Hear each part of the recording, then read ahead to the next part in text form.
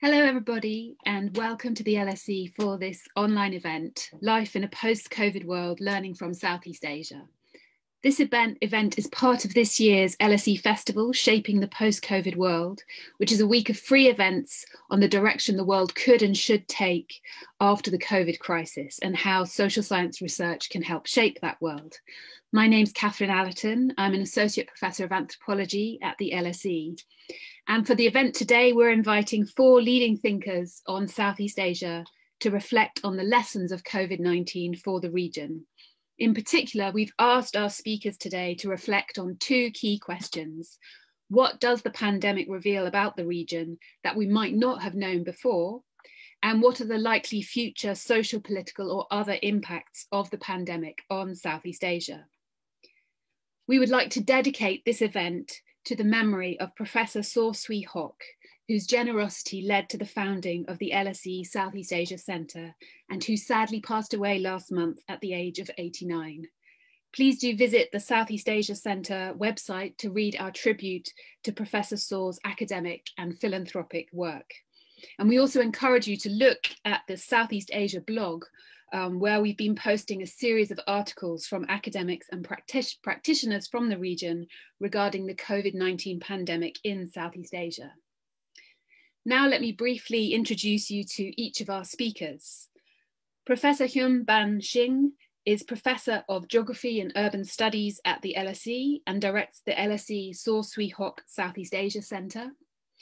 Dr. Nicole Curato is an Associate Professor at the Centre for Deliberative Democracy and Global Governance at the University of Canberra.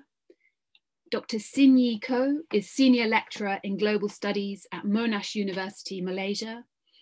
And Professor John Sidel is the Sir Patrick Gillam Professor of International and Comparative Politics at the LSE.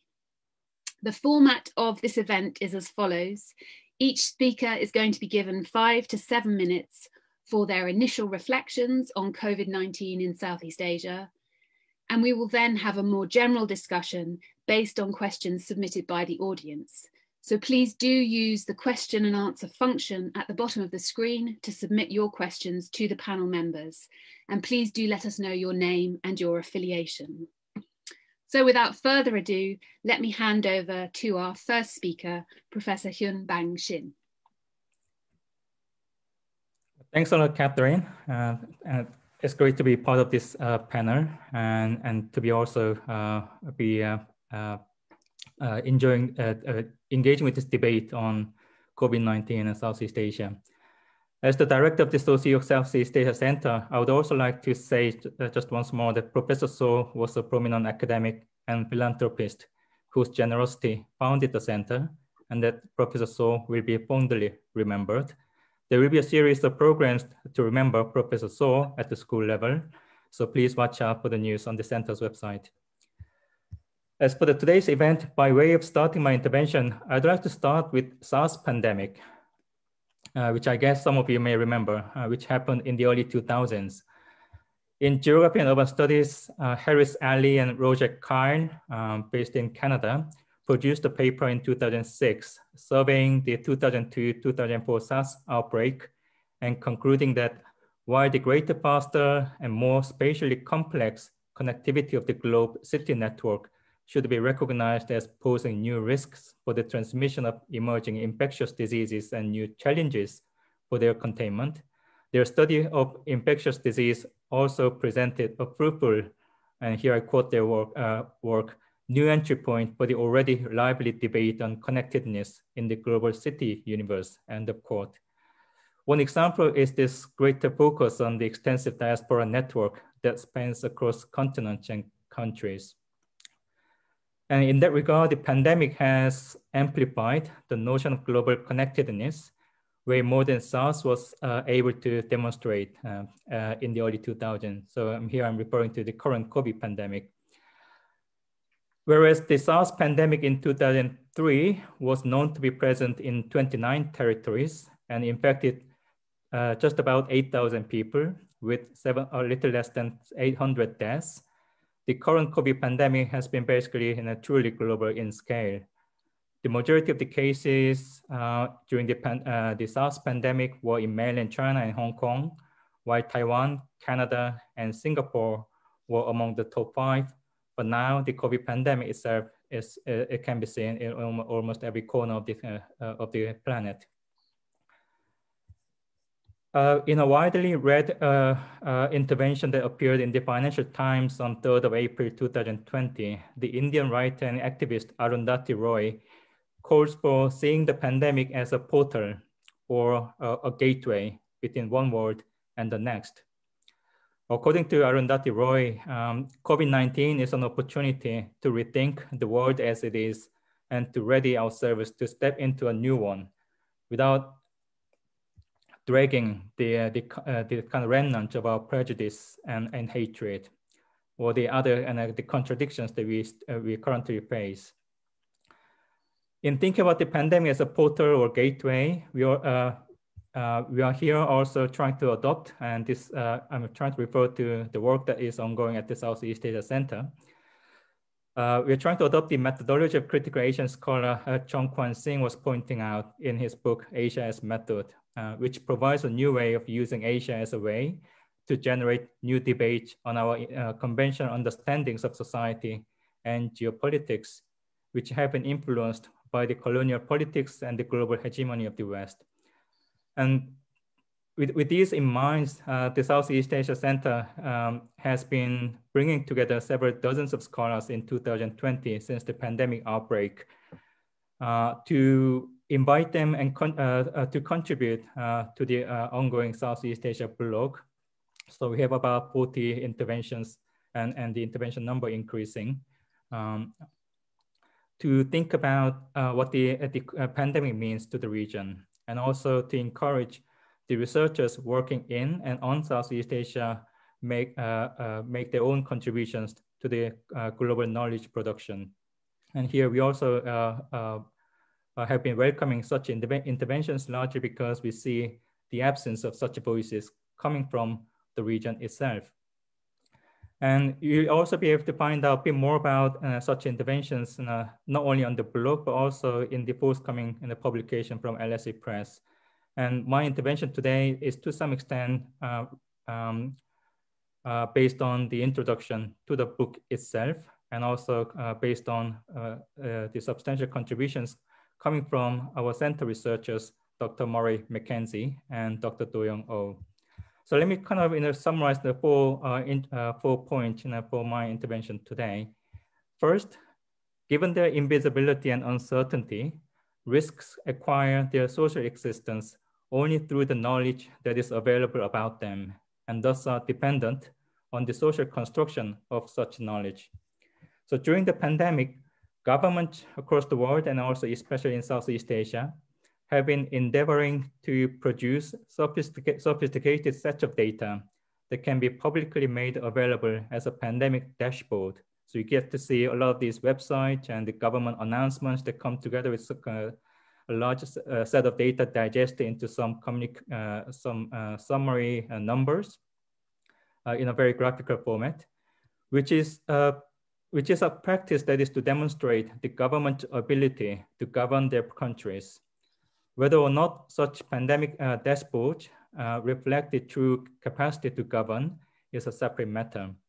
So the ability to govern and the government accountability to their population is only with respect to their own citizens. And when the governing capacity is being subject to questions, for example, by the surge of new cases, this is often associated with non-citizens, such as legal or illegal migrant workers, as has been the case in Singapore or Malaysia. Second point, what is also evident in the use of such pandemic dashboard is the neglect of other forms of public health knowledge, such as the field of experience of the societal implications of containment measures, including worsening domestic violence and mental health, and of the nuances of spatially uneven and unjust outcomes that are not easily conveyed in summary statistics or graphical forms. The third point, risks are unevenly distributed in ways that might amplify existing inequalities or complicate them, as evident at all scales from the interpersonal to the global. The familiar catchphrase we get to hear during the pandemic, such as "we are all in this together," only reveals partial truths. What I mean is, while everyone is part of human race that is susceptible to the virus, not everyone is exposed to the risk to the same degree and has access to protection to the same extent. This inequity gets amplified and compounded across geographies. For example, the residents of Jakarta's informal settlement who are among the regions most vulnerable to the risks of environmental pollution, flooding, and land subsidence, they are also further exposed to the pandemic risks and are also among those populations that are more likely to lack the information and resources that are needed to recognize and avoid the pandemic risk to which they are exposed to. As critical geographer David Harvey was arguing at the start of the pandemic last year, the rhetoric of "we are all in this together" is no more than a rhetorical cloak over outcomes that are highly differentiated by class, gender, race, and other intersecting factors of oppression, largely originating in the dual burdens of exposure to the virus and to the job losses that are disproportionately borne by the new working class of the tertiary service sector. The fourth and last point is that we also see a rich network of community organizations and civil society organizations in the region of Southeast Asia, which work together to provide mutual support for the provision of adequate food for those in need and helping the vulnerable sections of their populations. This is promising in thinking about the future and rethinking the governing capacity of the government. If you have to think of the pandemic as a gateway to somewhere and another future, what kind of destinations would they be? And this is one question I try to address as a way of concluding my intervention today. So 2 points here. First, the part that seizes the opportunity to construct a protected global community against the risk, which understands the intersectionality of social, economic, and political risks. Among the possibilities social scientists have raised is that COVID-19 might serve as catalyst for a change to global developmental paradigms, or a call for more caring and inclusive approaches in urban planning and design. I suppose we can go back to the case of Singapore, where migrant dormitories, as well as migrant workers, compounds elsewhere in the region, are to be more incorporated into the national society rather than being the venue for segregation and transient migrant workers. But there's also another possible track, which is a little more bleak, that is a potential to see the emergence of anxious solidarities of negative social change that can be more appealing among those that have access to resources and power.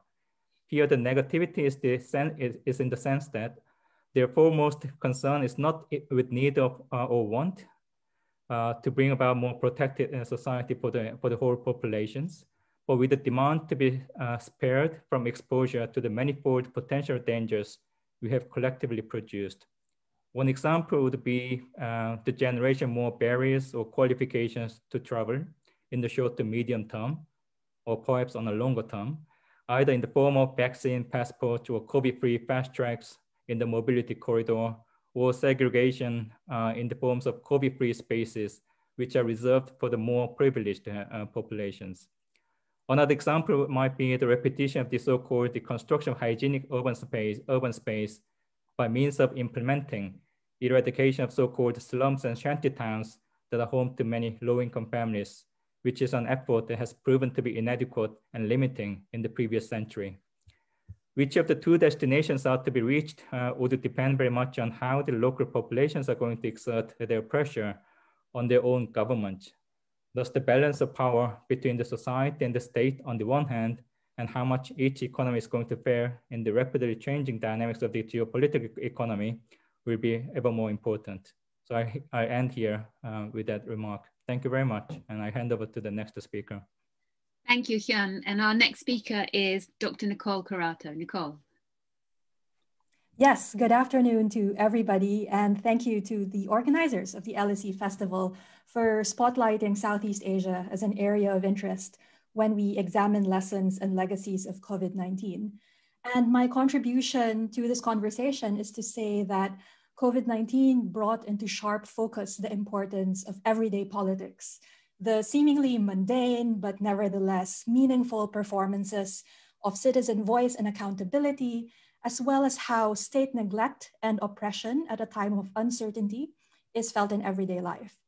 And Southeast Asia, I argue, is a rich context to elucidate this observation, given that these performances of everyday politics take place against the backdrop of increasingly illiberal states.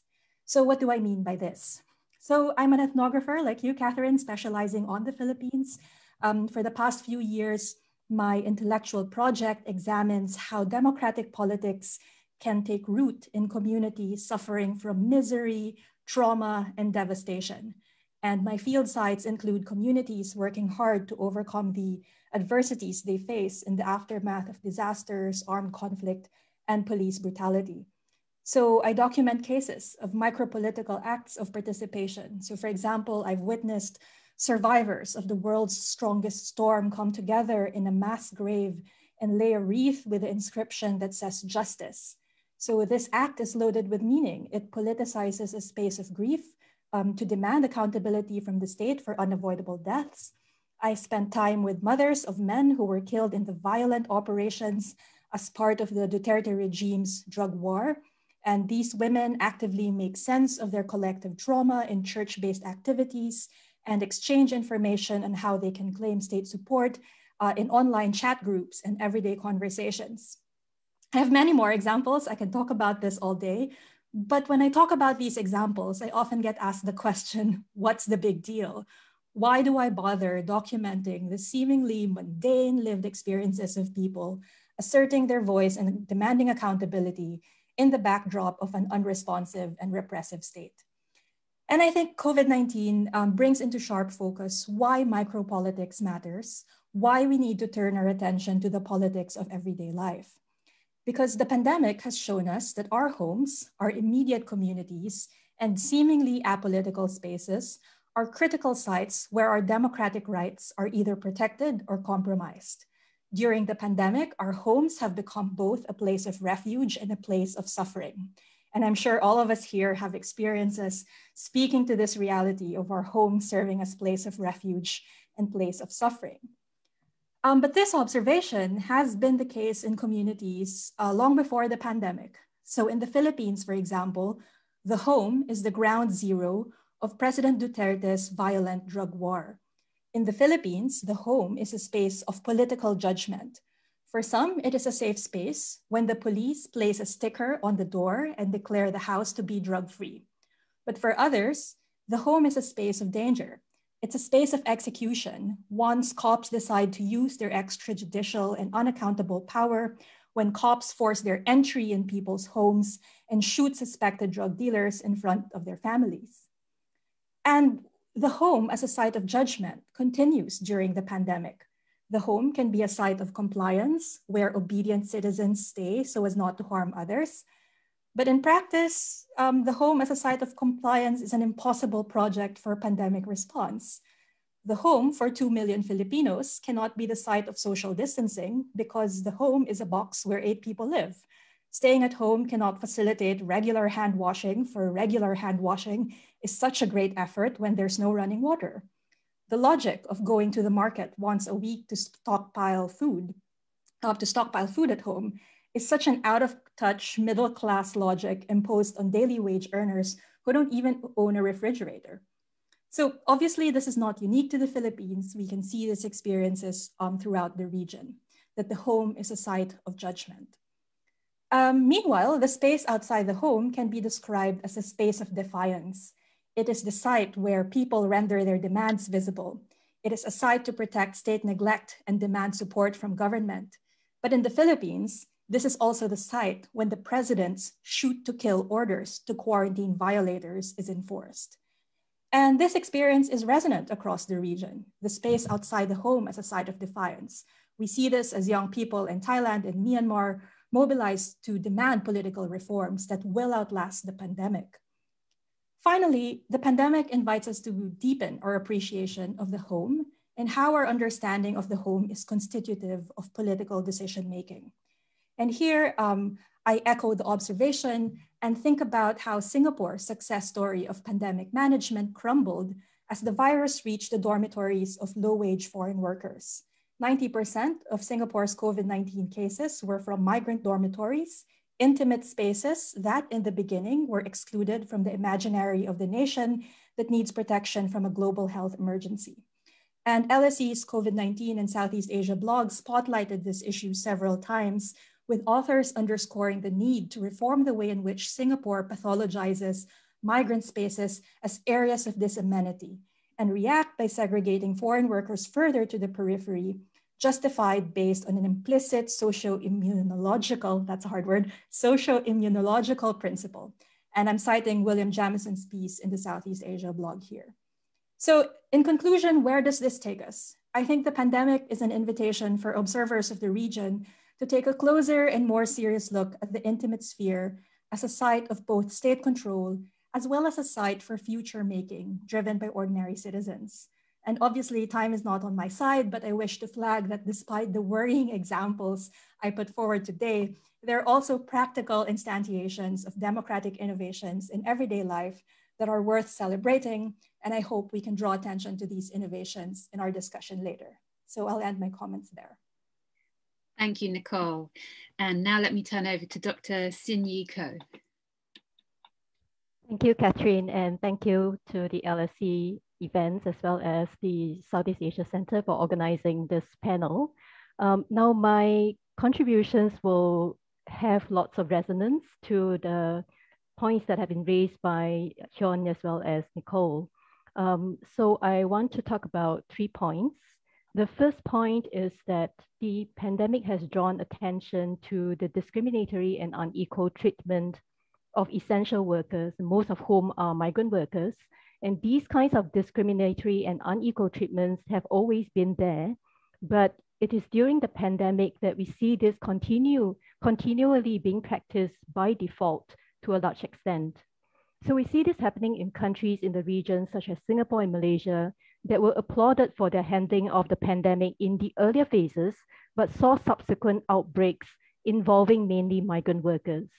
And these are some practices that we've seen, for example, keeping migrant workers in cramped dormitories where social distancing is not possible, rounding up undocumented migrants and putting them into detention centers, imposing lockdowns and travel bans in areas where migrant worker communities live, and even turning away asylum seekers and deporting undocumented migrants who are arguably the essential workers.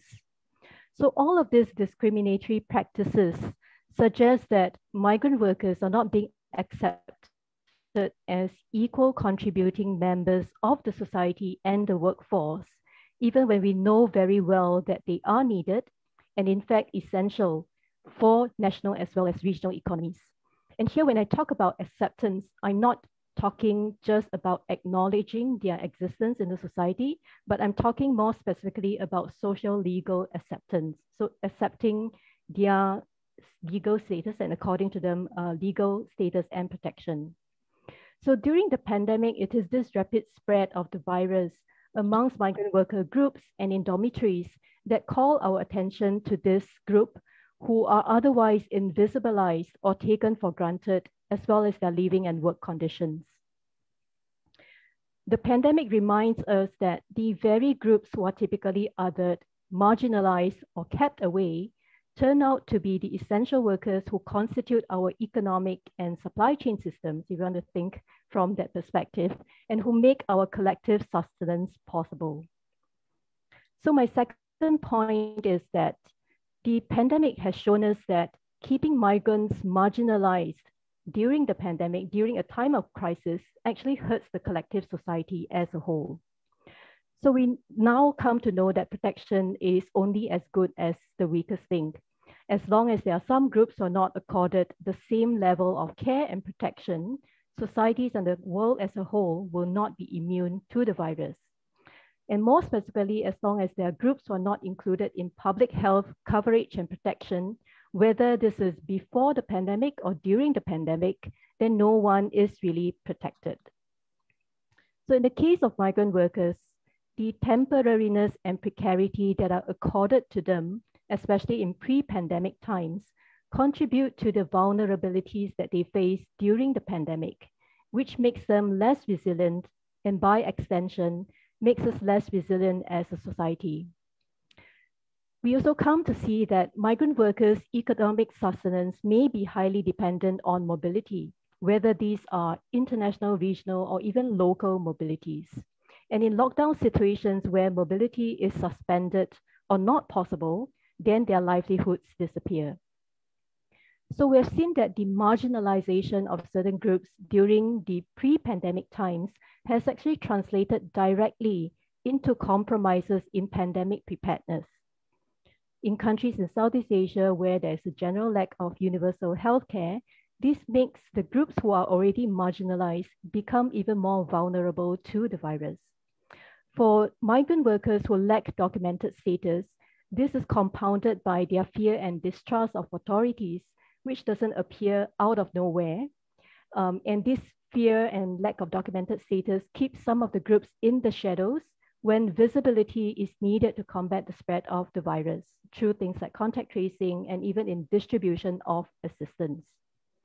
So overall, the lack of formal integration of these groups into the society presents challenges during this time of crisis in terms of reaching out to these communities and giving them the kind of assistance and protection that they need. So my third and last point is about looking towards the future.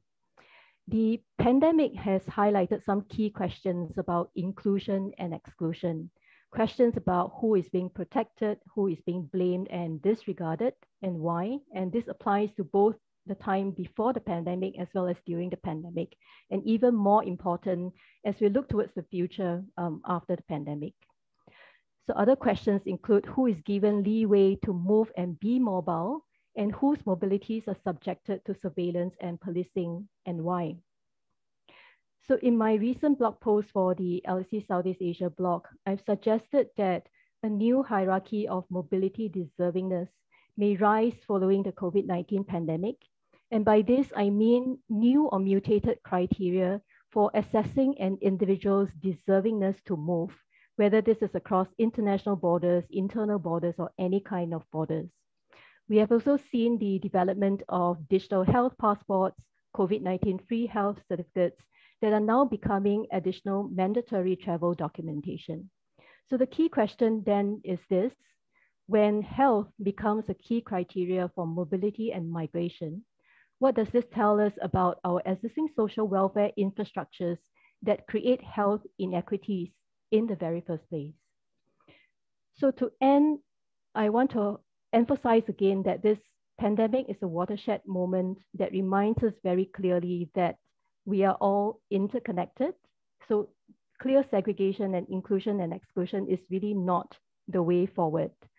And to echo what Hyun has said earlier, this is a portal for us to reimagine the future, to focus on building equitable systems of protection, including social, legal, human rights, health protection. And I'll end there. Thank you. Thank you so much, Sin Yee. And our final speaker before we move to question and answers is Professor John Sidel. John.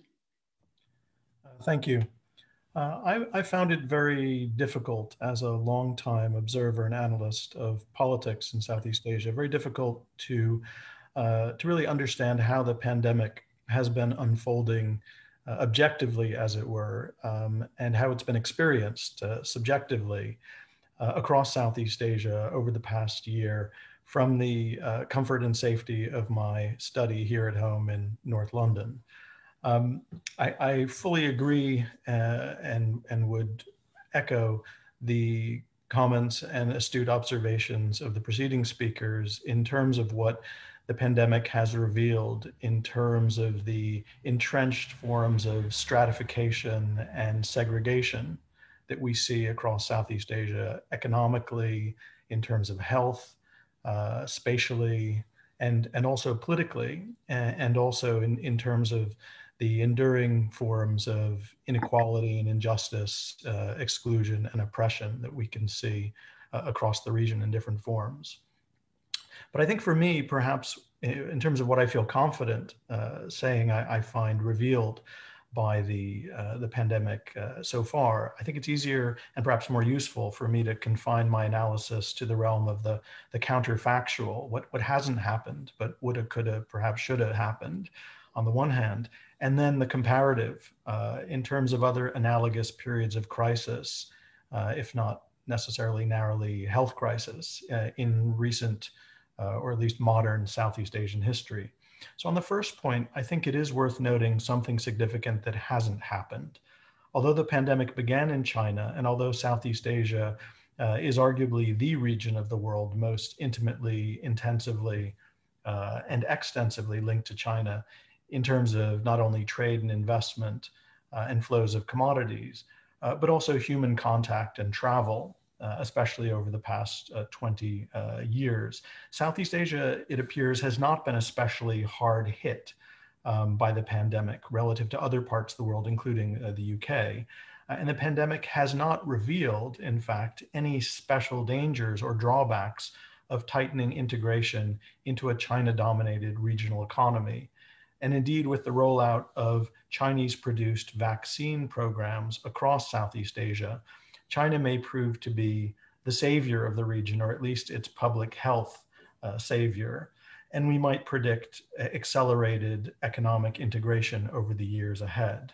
So instead of the pandemic revealing or reinforcing awareness of the dangers of China, the fears associated with the rise of China that are these days being echoed and amplified in Washington, D.C., here in London and elsewhere, I think the opposite might be the case, at least from what I can observe from afar.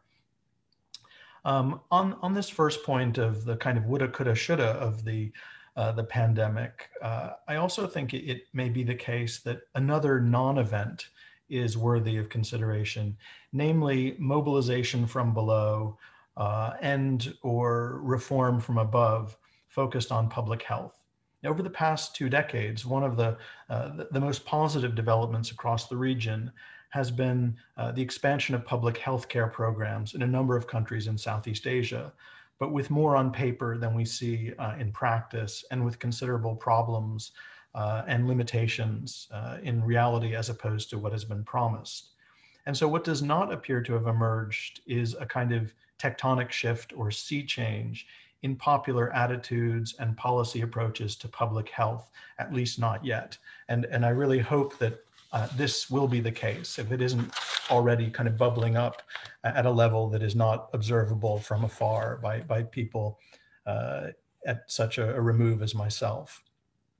But on the second point, in terms of comparison, if we look back over the past 100 years of Southeast Asian history, what is so striking to me, at least, is how little analogous periods of crisis, most obviously economic crisis, really proved to be transformative in macro political terms, at least if we exclude World War II as an obvious protracted period of crisis.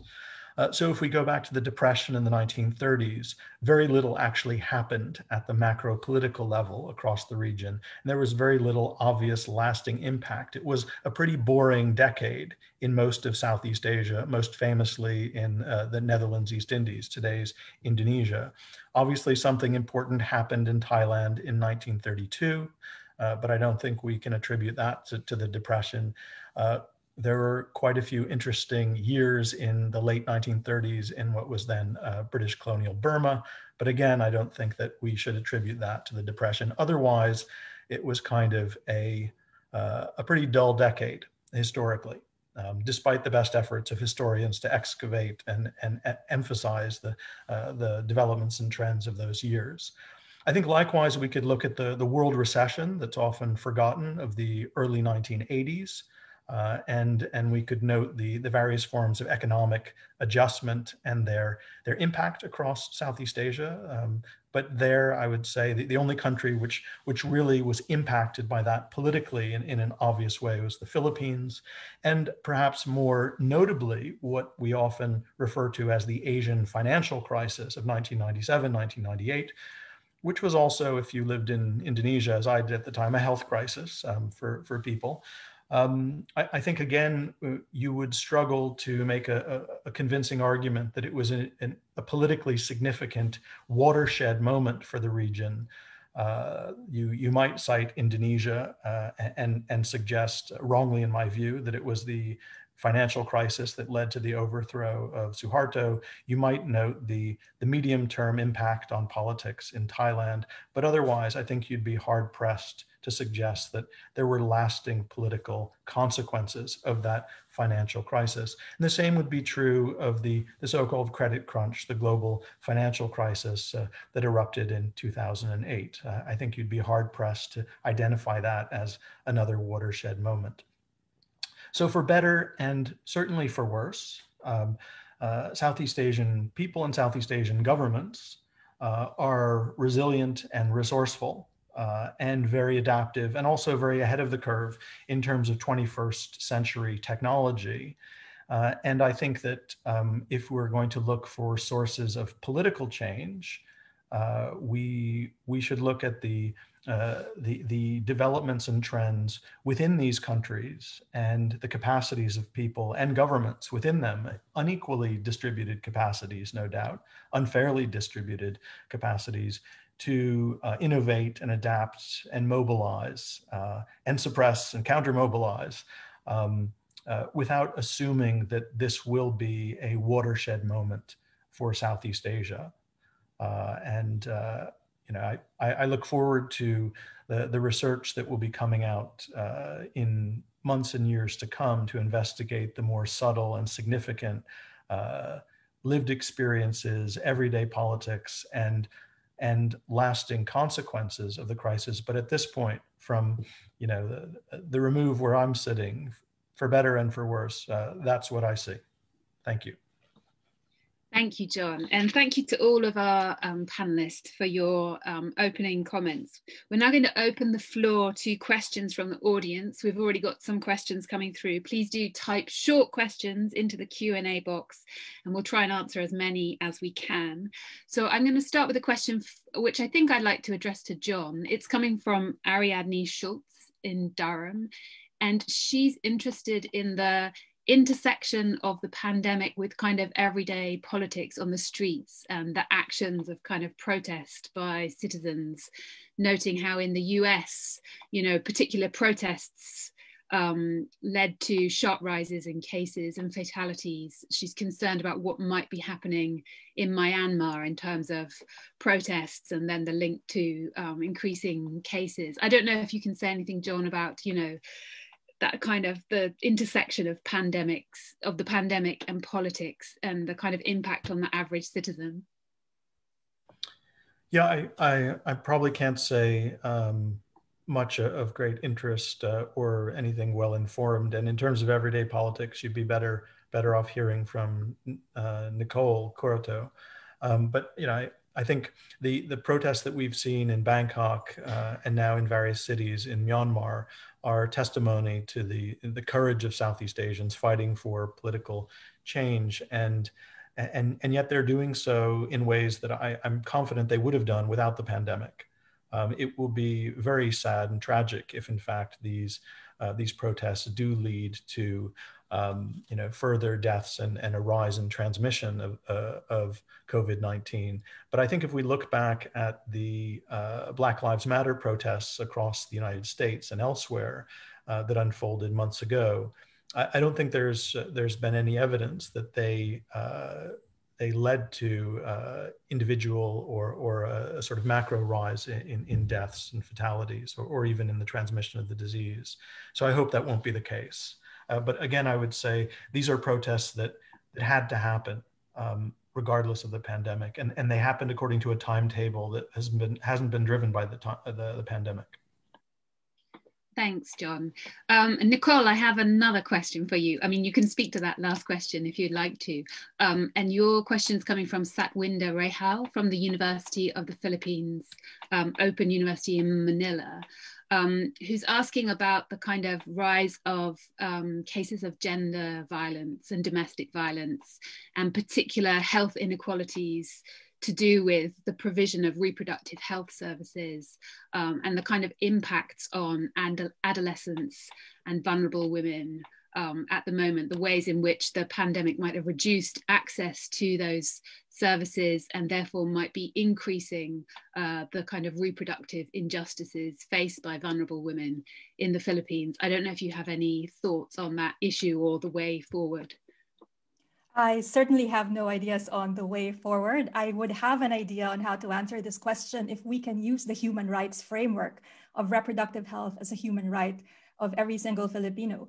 But the problem is we are operating with a regime that has little regard for human rights. So I'm not sure what applicable framework we can use in this context. What I can say though, and I think this kind of dovetails to the other question about changing norms when it comes to gender, is that when we look at Southeast Asia, I think we also have to start looking at women as agents. And here I'm talking about how this region has provided a steady supply of feminized labor when it comes to global healthcare. So we're talking about the Philippines, we're talking about Indonesia, and increasingly we are seeing how these women, especially in the NHS, are trying to make clearer demands when it comes to protection of frontline health workers who are also ethnic minorities. So this doesn't directly answer Rihal's question, but I think it kind of gestures towards another way of looking at women, their reproductive rights. Instead of seeing them as victims, maybe we can start seeing them as active agents who are also at the forefront of demanding state accountability and attention in this context. Thank you, Nicole. And we have a question for Sin Yee from Avni Patam, who's an undergraduate student at the University of Virginia, who says that, you mentioned in your talk the need to include marginalized migrant workers and their kind of economic and social supply chains in thinking about public health. And you referred to universal healthcare provision, but they're wondering how you thought welfare programs through employment might be impacted in the future, assuming universal healthcare is a step that governments aren't ready to take. What might be the role for strengthening labour rights or bargaining power to allow provision of healthcare and welfare entitlements to particular migrant workers? Thank you for the question, Avni. So I was talking about universal healthcare as an example of what perhaps governments can do, not just to acknowledge the existence of migrant workers or even laborers, but to accord to them the kinds of protection that they need. So you can think about this in interconnected terms. It's not just specific to health or public health provision, but what you talk about in terms of economic rights and labor rights, those are equally important. And the other speakers have raised this point talking about the rise of agency, a bottom-up rise of agency of certain groups who are demanding for their rights as a result of the pandemic. And this could very well be many steps, preliminary steps towards the final goal, we hope, which is for more universal coverage and protection of rights for everyone. Thanks, Sin Yee. Now we have a question which I think we could address to all panel members. It's coming from David Walter, who is an alumni of Birkbeck, and he is interested in your thoughts on how the pandemic might challenge particular traditional values in the region, perhaps particular values about women's roles, about Southeast Asia's position in the world, or the kind of international position of Southeast Asia, but also religious ideas, whether these are to do with Buddhist or Confucian or other ideas and practices. I don't know if any of our panelists have thoughts on, how it might be too soon to tell, but do you have any predictions about how the pandemic might challenge or not particular traditional values in Southeast Asia? Hyun, do you have any thoughts on that? I guess, Catherine, you might have a bit more to say on given your work on in the region. But I guess here for now, briefly, what I can say is, I think there may be a little bit of too much emphasis on looking at traditional values or associating these with Confucianism or Buddhism or etc. And I think there's a bit of myths still prevailing in the public media or in public discourse. And what I want to emphasize is that to some extent, yes, I mean, there are some of these traditional values, such as giving more importance to the role of families and the filial piety and so on and so forth being open discussed. And I guess there is some a reality in that kind of emphasis. But at the same time, many of these values are being reshaped and reconfigured and reflecting the modern society, the way the society itself is being structured, how the economy operates and so on. So these are, I think, more recreating and reproducing more selectively what has been previously discussed in the history of each society to be put together to be made adaptable and reused in the current economy. So just looking at one of the other questions about welfare, and here I guess this is also one interesting thing about how the welfare can be introduced in our discussion about the role of families. And then very often Asian families are known to be supporting each other as part of the continuing with the extension of the traditional values in the modern era. But I think it's also important to say these Asian economies in the times of rapid economic development, even if you look at countries like Singapore and Taiwan and South Korea and so on, they have been very much dependent on these families providing mutual support, while the state provision of welfare has been very much absent. So unlike the Western democratic kind of arrangement in the post-war consensus after the Second World War, I think the Asian economies were largely using the individual contributions and family support, or the support coming from the extended members of family network being the major source of welfare provision, while the state itself has been very much directing the resource to some other selective use, such as industrialization, or some resources being taken away, siphoned off by the coalition between state bureaucrats and elite and the economic elite. So I think this is something very important. And in that regard, the Asian values, etc., being kind of emphasized more than what they should have been. So I guess the same thing will happen during the pandemic as well. And so I think I stop there and hand over to other speakers. Thanks, Hyun. Nicole, do you have any thoughts on this? Yes, I'm also not a fan of a discussion of Asian values because it feels a bit essentialist, but I can affirm, though, the impression that the pandemic reinforces governance logics. So for example, if we talk about the case of the Philippines and how patronage is used as a governance logic, that's still very much alive now. So distribution of aid is associated to loyalty to the president.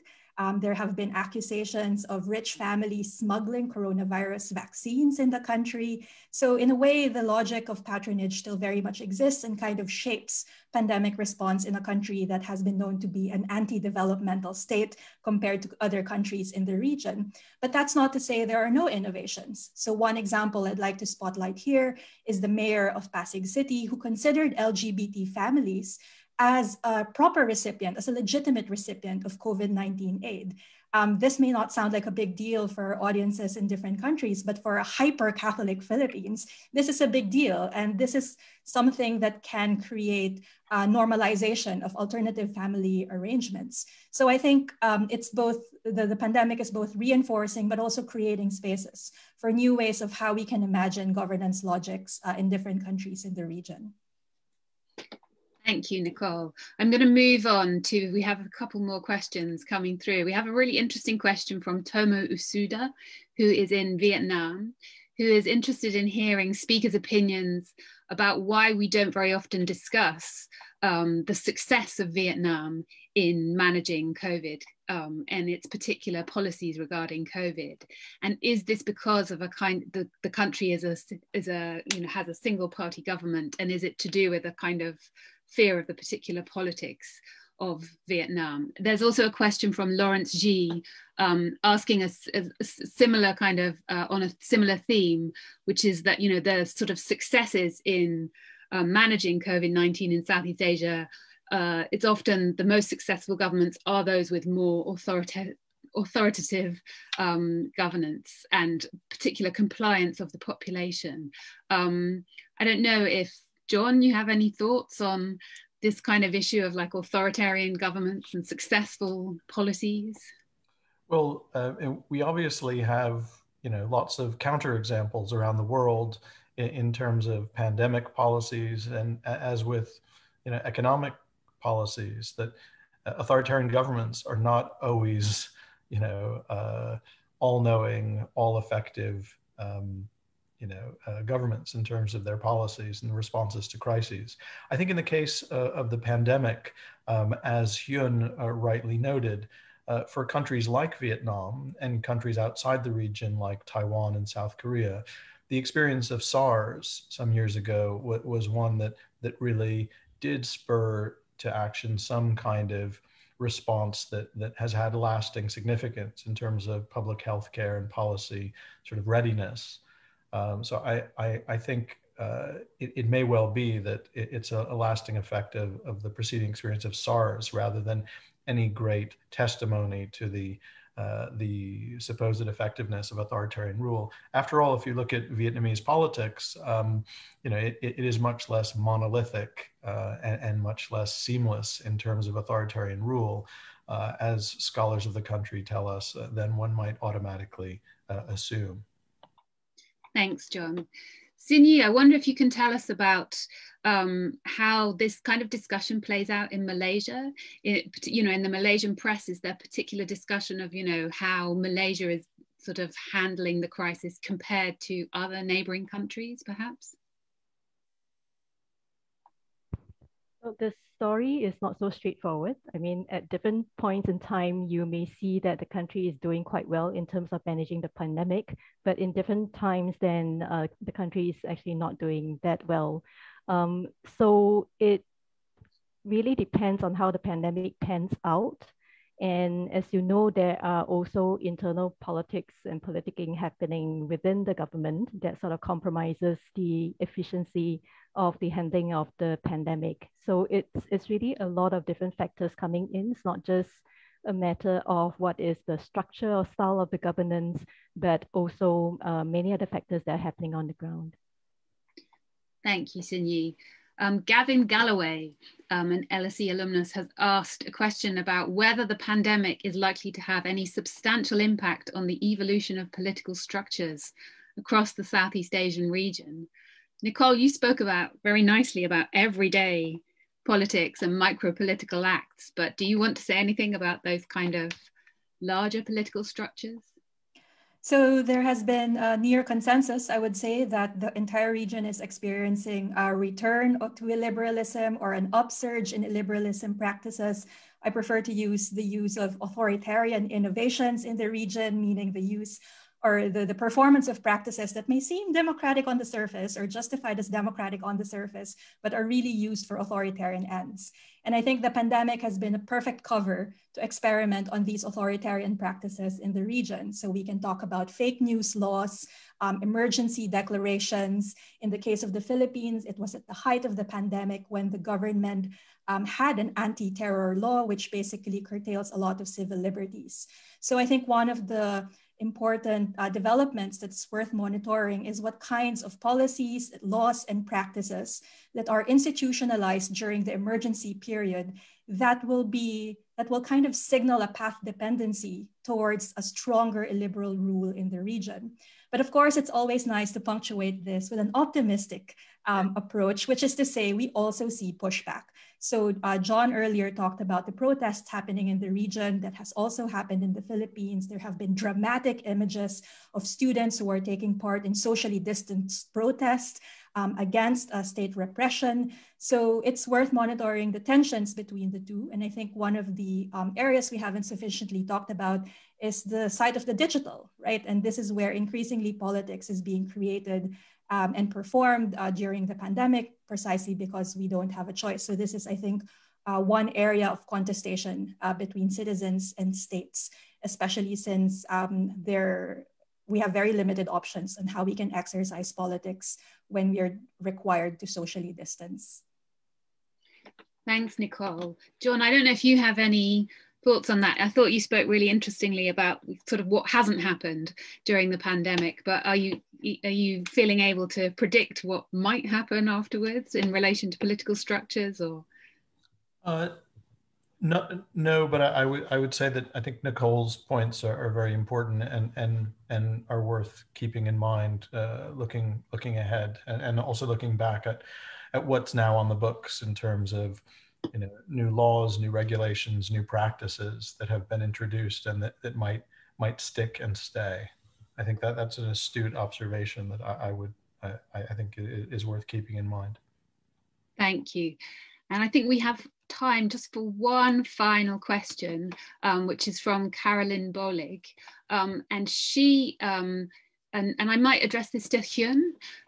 She notes that in her research on the impact of the pandemic in Southeast Asia, she's really keeps coming back to the issue of informality. I don't know if that means the kind of informal economy in particular, and the consequences it has for social protection in a pandemic. And I wonder if you have any thoughts on that, Hyun, about how, you know, the pandemic might lead countries to sort of address this issue of the sort of informal economy and how to protect workers within it. I suppose the field of study is also going to respond to this in a number of different ways in the coming months and years. So it might be a little premature to say anything conclusive, but I suppose one immediate thought will be more about going back to my earlier comment about how the countries are trying to, how all these different governments are trying to, you know, demonstrate their ability to govern. And I think this is where it's going to be quite interesting in the coming in the months and years, and especially the government, you know, effort, you know, to ensure that they know every corner of their territory, every section of their population. I think this pandemic provides this kind of incentive to some extent to the government to be a little more interventionist in these places, which used to provide a very healthy kind of dynamics in terms of the social structure, the social innovation, as well as, you know, challenges to the existing regime itself. So I think that's going to be a very interesting aspect, you know, to watch out for. But at the same time, you know, these places are also proven to be very resilient. You know, an expression I try not to use them much, they're often, but they used to, you know, these spaces of, you know, informality, the informal population, the so-called informal populations are the ones who used to also provide a very healthy response to various, you know, top-down measures.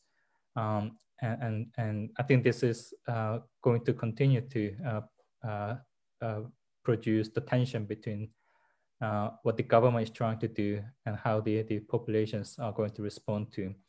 And I think, you know, while the direction itself can be a little more bleak and a bit pessimistic, especially as the government tries to extend their arms, you know, to cover these territories. I don't think it's going to be always going to be the government way taking the place. So the tension will probably continue, and it's proper for us, the researchers and scholars, to actually continue to observe how this tension is going to evolve in the post-pandemic world. Thank you. That really resonates with what Nicole was talking about earlier in terms of the home as a place of refuge and suffering as well. You know, the informal settlement as a place of sort of suffering, but also certain kind of like resilience for the future. I think we have almost run out of time now. I don't know if any of our speakers have any final comments that they would like to make in the last 2 minutes. Sin Yee, do you have anything particular you'd like to say at the end? No? Nicole, anything you'd like to add? No. So I'd like to thank you all for your presentations today. It's been great to listen to all of your comments. Thank you to those of people who've joined us on Zoom and on Facebook, and for your questions for the speakers. We're glad that you could find time to be with us today. Please don't forget to visit the LSE Southeast Asia blog to check out the blog posts on COVID-19 and its impact on Southeast Asia. And thank you very much to everyone for coming today.